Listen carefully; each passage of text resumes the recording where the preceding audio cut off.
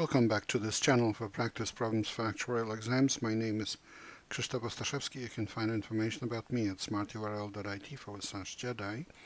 My advice on how to pass actuarial exams is at smarturl.it/pass. This video channel is at smarturl.it/pass actuarial exams. Here's information about online seminars and study manuals for exams PFM, IFM, and LTAM that I offer. I direct the actuarial program at Illinois State University. You can find information about it at smarturl.it/actuary. If you would like to offer a tax-deductible donation to support our students, please go to smarturl.it/help ISU actuary.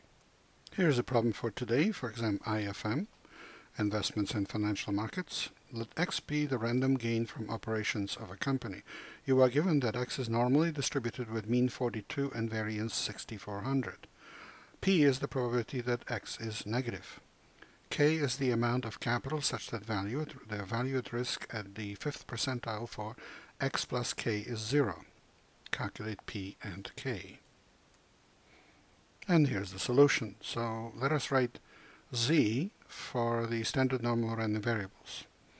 We have P, which is the probability that X is less than 0, equal to the probability at X minus 42, that's the mean of X, divided by square root of 6400, which is the standard deviation of X, because the variance is 6400, so standard deviation is the square root of that.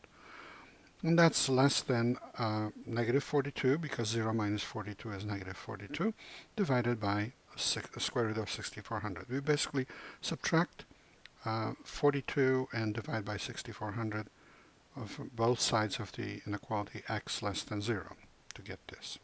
Now the left-hand side is now standard normal because X is normal with the mean 42 and standard deviation is the square root of 6400. So this can be replaced by Z.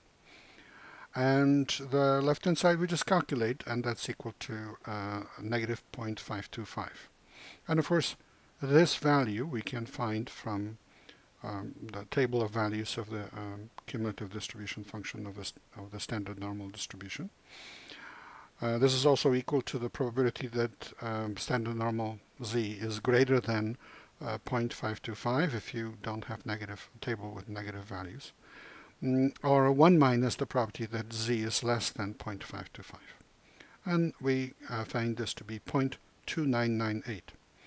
On the other hand, the 5th percentile of the standard normal distribution is approximately negative 1.64485.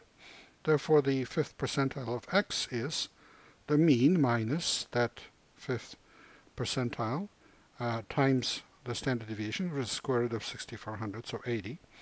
And that's approximately negative 89.588.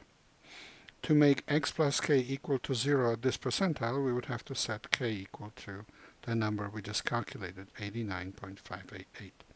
And that's answer E.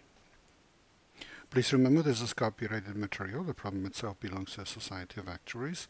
The solution is mine. Good luck in your studies and good luck on the test.